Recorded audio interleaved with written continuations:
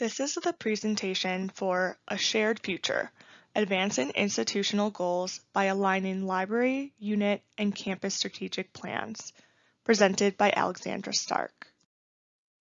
My name is Alexandra Stark, and I am the e-learning librarian in the Teaching and Learning programs at UW-Madison. In this position, I provide online learning leadership to set vision and strategy via expertise, services, and tools that position the libraries as a leader in the development of innovative educational practices and online learning. This presentation is based on research in my field and a case study from UW-Madison libraries. This is the agenda for my presentation. First, I will present a few of the challenges facing higher education and libraries in America. Then I will discuss the structure of an institutional strategic plan and the reasons why libraries develop plans. Then I will discuss strategies for aligning a library or department plan to the institutional plan, and present the case study of the e-learning plan from the University of Wisconsin-Madison Library. First, I will discuss challenges to higher education in America, but these are also reflective of international changes as well. American higher education has had a declining enrollment since 2012. This is a radical change from the 40 years of consistent increases. Currently, institutions are competing to recruit students and for federal and state funding. There are many factors contributing to this situation, including globalization, change in demographics, and decrease in enrollment.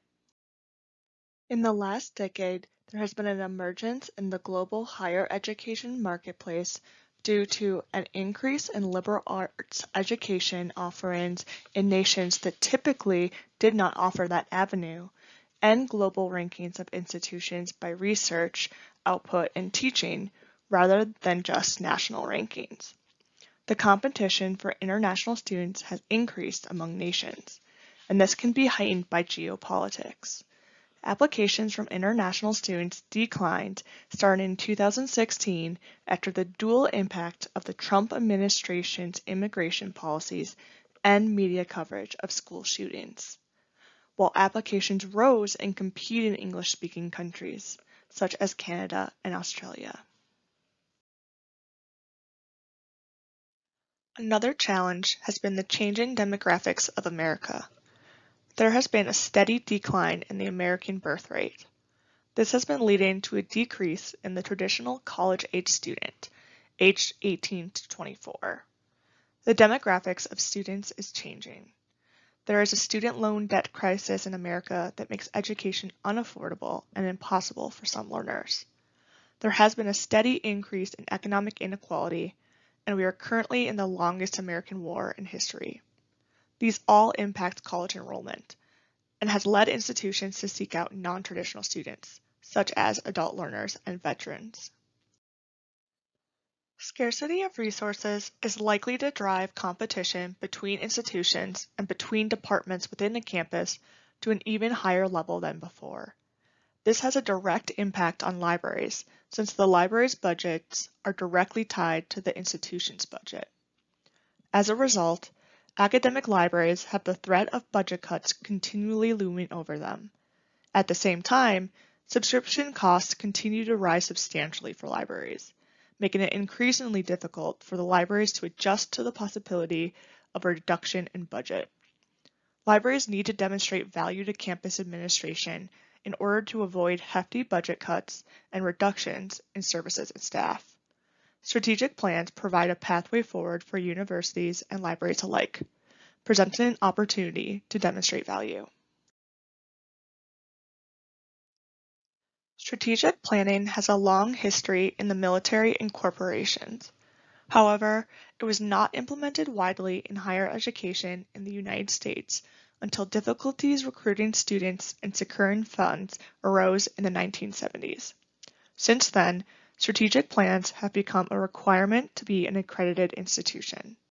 For American institutions to receive accreditation, they must have a strategic plan, which has led to a consistent structure. The mission statement and vision represent the current and desired future of the institution, while the strategic plan is used to lead the institution to the desired future. These components are usually the same for library strategic plans. But for the department or unit plans, it is not uncommon to not include a mission statement or values. Instead, the plan usually refers to the mission and values developed at the administrative level of the libraries. In 2000, Coral outlined 6 reasons that libraries should develop a strategic plan, including to determine directions and priorities, identify critical issues and constraints, and to inform resource allocation and utilization. Another reason has risen in response to the enrollment difficulties and budget constraints, to remain central to the institution and patrons. The traditional value propositions of libraries are being challenged by an increasing number of competitors. A strategic plan is an opportunity to define a vision for the future that aligns with the institutions and with the needs of patrons. A university's strategic plan is created with the needs of their users in mind and how the institution needs to change in order to support them. However, the goals of an institution's strategic plan cannot be achieved by campus administration alone. It takes collective commitment across the campus in order to implement change. In order to contribute towards the achievement of the institution's goals and priorities, the library or unit needs to align their strategic plan with the institution's and develop goals and priorities that would progress implementation of the plan. Aligning the library's plan with the institution's changes the focus of library staff from the library and its function to its users and their needs. This assists libraries in meeting the needs of the campus rather than being focused on internal library functions only. Libraries don't generate revenue for the campus and are at the behest of campus leadership for funding. So it is important that they can demonstrate how the library is supporting campus goals and initiatives in order to secure funding and resources. Lastly, the library is a unit of a larger institution that supports the library, and in return, the core goal of academic libraries has always been to support the mission of the university, whether through supporting faculty research and scholarship or student learning. Aligning strategic plans helps serve the institution effectively. There are strategies for alignment. I will discuss 3 that can ensure alignment is intentional and clear. First is to map goals in the library or unit strategic plan to institutional goals and priorities. Mapping makes it clear which institutional goals the library's plan will help to advance or achieve.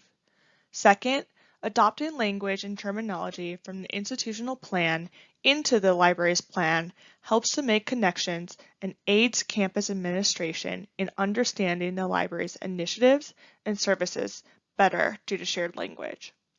Third, when possible, provide assessment data and metrics that demonstrate contribution to the institution. The environment and situation on your campus will dictate which alignment strategies are appropriate to implement and which would not work well. I will now present the UW-Madison Library's e-learning plan as a case study in institutional alignment. My position as e-learning librarian and my supervisor, the Director of Teaching and Learning, collaborate on developing e-learning plans every 2 years. At the same time that we began development on the next plan in fall 2019, our campus released 5 new strategic goals and initiatives associated with each. This allowed us to develop goals that aligned with the Chancellor's initiatives and advanced the library's strategic goals at the same time. The first strategy we implemented was to use the background vision section to introduce and link to the campus projects, initiatives, and plans that our plan was aligned to. We also formulated our vision statement to align with the existing library strategic plan, as well as tailored it into our program's goals with the addition of the following point. The vision of e-learning for the libraries is one that calibrates with the library's mission and vision to advance shifting campus initiatives. This demonstrates the strategy of using institutional language and terminology. The second strategy we used was to develop our goals and objectives so that they would map to and advance the institution's goals. To demonstrate this, we will discuss one campus initiative and how we align to it. The Chancellor's first goal was to maintain and further strengthen educational outcomes. An initiative launched in 2019 to advance this goal was to pursue online degree programs which expand access and allow us to bring a UW-Madison degree within reach for more non-traditional undergraduates. The libraries are deeply embedded in undergraduate instruction, so this was a natural fit for goal mapping. The following are the mapped e-learning goals. These goals will help to shift information literacy instruction and library services online and to be responsive and proactive to the changing campus landscape described by the Chancellor. We also use the language of online degree programs to tie it directly to the campus initiative. Completing both Goal I and Goal J will allow us to gather metrics to demonstrate our impact on student learning and success within the online undergraduate degree programs. These metrics can be used by library leadership when discussing allocation of resources and potential increases in budget or positions that may be needed for the libraries to continue to support the growth of online learning programs. Here are the lessons we learned from this process. This alignment process expanded the amount of stakeholders that were consulted and lengthened the time for gathering feedback and negotiation. To adjust for this, more time needs to be built into the planning and feedback phase of developing our next plan. The second lesson learned was that goals set at an institution may be moving targets due to the significant challenges higher education is experiencing. If a goal you map to has been changed or put on hold, you will have to be flexible and embrace a culture of experimentation and innovation, which allows rapid development and change.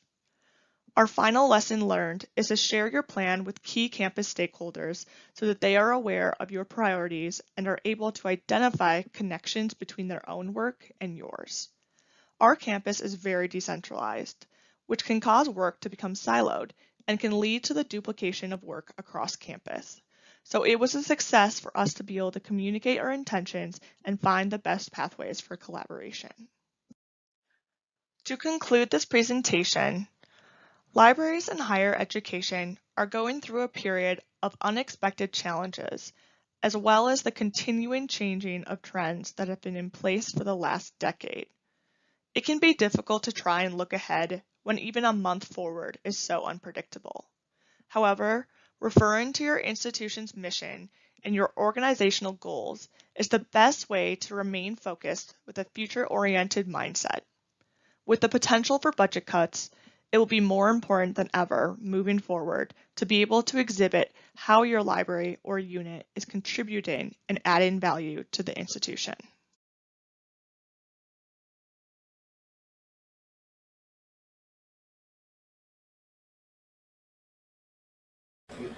Здравствуйте, я Reysa Alenzuela.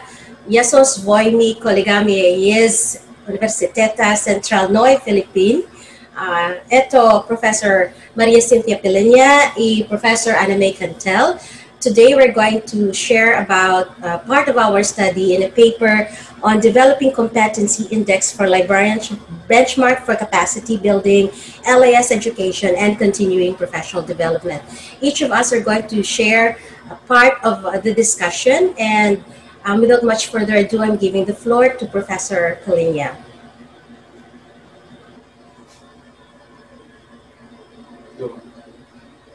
The background and rationale of our study, the demand for librarians' competence to address the needs of the modern institution and the growing transformation in the society serve as an impetus to continue evaluate the needs of the profession.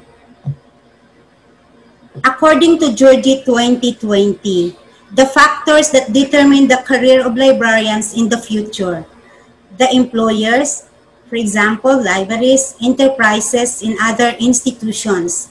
The field of work, for example, the management, indexing, information, research, and the skills, example, the pedagogical, education, cultural, and social skills, language proficiency. the competencies metrics around the world, according to ALA, ACRL, and OCLC, CLIP, and LIANSA, and many others organizations have developed an index that will guide educators and employers on what to expect from the information professionals. The Philippines has an established competency index primarily based on ALA, ACRL, and OCLC standards.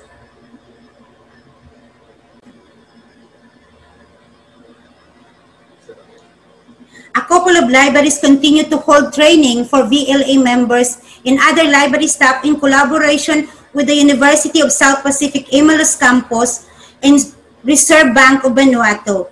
The training usually happens in Fort Vela and in Espiritu Santo for academic libraries, and USP spearheads the training, while the school libraries, the National Library of Vanuatu, conducts training in remote areas. In 2015, Margaret Terry, a librarian at the Public Library, now the director of the National Library of Vanuatu, participated in the second cohort of the Nili Oceana program, which was supported by Bill and Melinda Foundation. The program ran for 3 years until it ended in 2018. Considering that Vanuatu emphasizes the preservation of culture and indigenous knowledge as embodied in the country's people plan, Pillar 4, and vibrant cultural identity. This emphasizes a unique framework with identification and research, knowledge sharing, and preservation.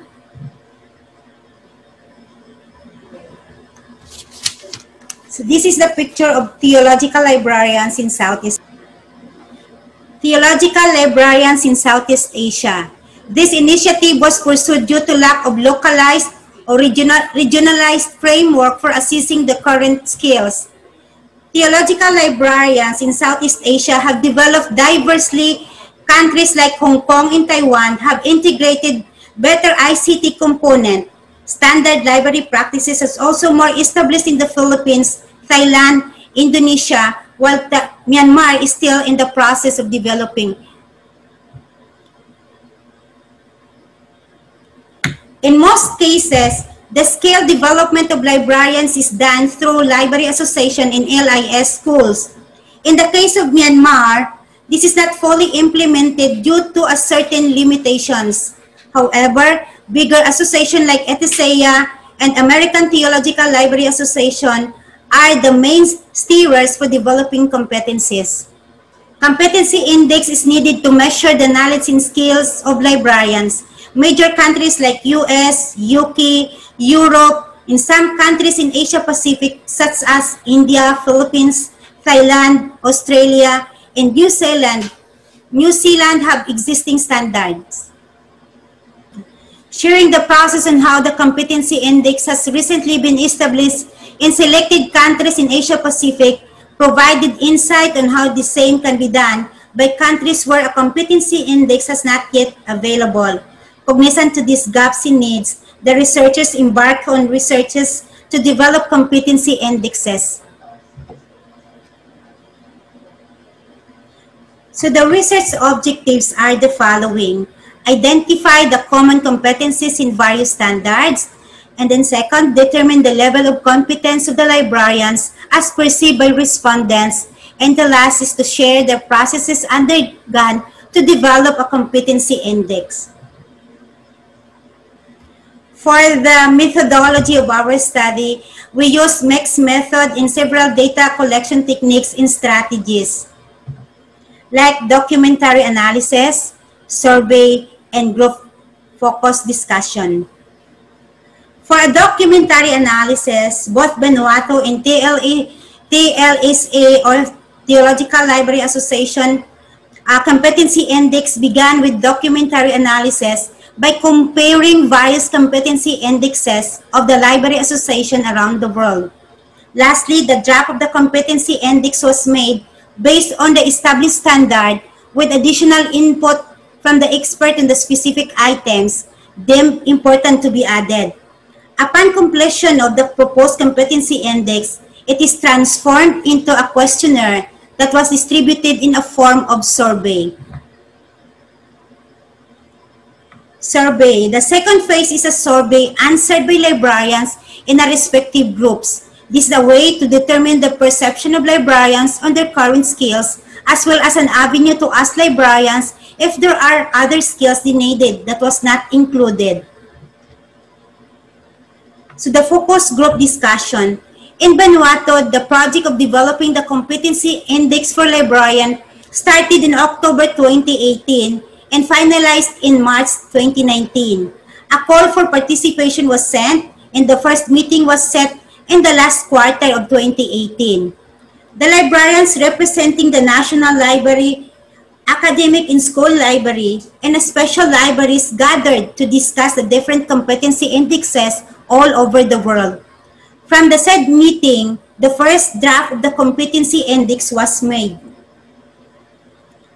For TLSA, the research project in collaboration with the Association of Theological Education in Southeast Asia, or ATSEA, developed the competency index as part of the bigger initiative was started in January 2020. It was started with a review of various library standards, and then a questionnaire was drafted by LIS professors. This was content validated by 3 experts in the field in April 2020. It was sent via email to all theological librarians in Southeast Asia based on the email list by the ATSEA office. Feedback from theological librarians is summarized in more online group discussions will be made instead of focus group discussion in the Conference for Theological Librarians in Southeast Asia. This is initially planned to be conducted face-to-face in April 2020, but due to the pandemic, the method is modified. The online focus group discussion, it is going to be done during the TLSA web conference.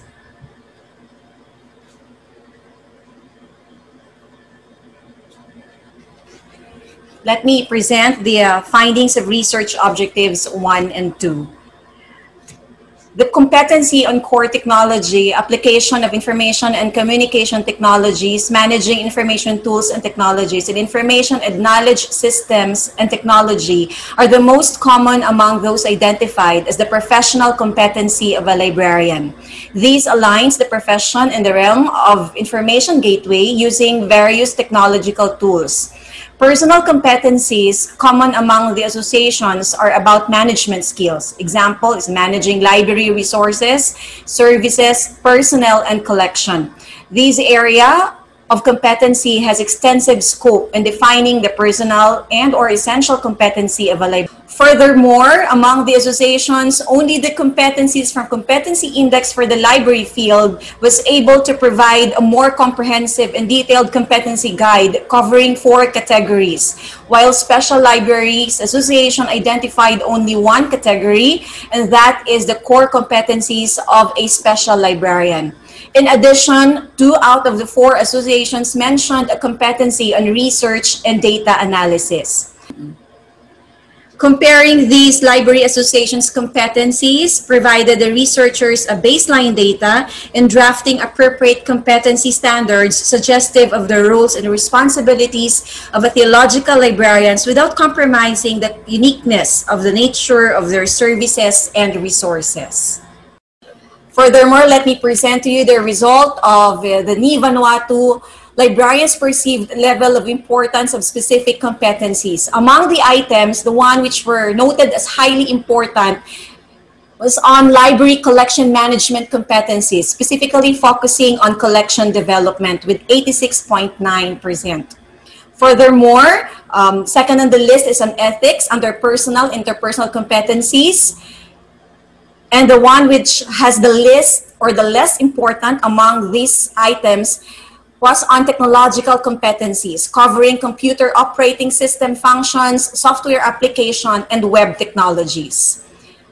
Comparing now the result of theological librarians' perceived level of importance of specific competencies, it was noted that they had a highly important competency on professional knowledge, specifically on the area of cataloging. And it was noted that they have this less important competency on the core technology competencies, specifically on public access technology. To address the last objectives of this paper, I am sharing insights on how we develop this competency. From the 2 separate surveys, we came up with these common steps. The first is a review of various standards. Before we embarked on creating a list of competencies, various models were looked into. In Vanuatu, we even looked into the laws and plans in the country, which were included in the review. The second part is the drafting of competencies. We solicited the advice of experts and officers of associations in the development of the draft of these competencies. In case of Vanuatu, representatives from various libraries met to discuss. For theological librarians, a group of faculty met, and we also ran this list of competencies as a draft to various experts from librarians and LIS educators in different countries in Southeast Asia. As to the third step, we did a distribution of the survey. We sent to all the members the questions or the competency, the list of competencies that we have, to gather their perception, as what Professor Cantel has shown a while ago. And from there, we also gathered additional competencies that they thought would be needed. And last but not the least, we did a focus group discussion wherein we consulted them the second time on how these competencies are to be added or included in their final standard competency. Also, this competency index can be useful as a reference or basis for capacity building, as we have always been emphasizing. So we suggest a simple step as has been done in the previous and in other library associations around the world. So one is a perceptive survey and or peer assessment before the training is designed to determine the needs. And second, the same competency index survey to be answered by the same group after the capacity building program has been conducted to see how effective is the capacity building initiative that has been done. In terms of LIS education, we have illustrated a very simple presentation on how this the LIS education, continuing professional development, can benefit from a framework or established framework on competency index. For formal educational setting, the competency index can be a basis for constructing the core knowledge needed and the skills matrix to identify the gap in the current competencies. By looking into the skills of practicing librarians and addressing those areas which need to be developed or extended, the continuing professional development program can be more responsive. The baseline data on the competencies can be used as well to enhance the curriculum, as we mentioned. LIS curricularists, as we provided in our literature review, have shown or advised that the course content should be derived from a systematic process of identifying the needs. First-hand data from those who are working is very useful to identify the gap between the current status and the desired competencies. So from this findings, we have this conclusion. So one, the competency indexes from these two groups are different, are really distinct. That they, as we have seen in the table in the previous slides, each organization deemed that they have different emphasis on in terms of competencies. The second, the value of a unique competency index is confirmed in both studies. It ensures that we are not measuring librarians' competence using one common standard that tends to be too Western. And for our recommendation, a survey using this competency index can be used to analyze the gap in the curriculum.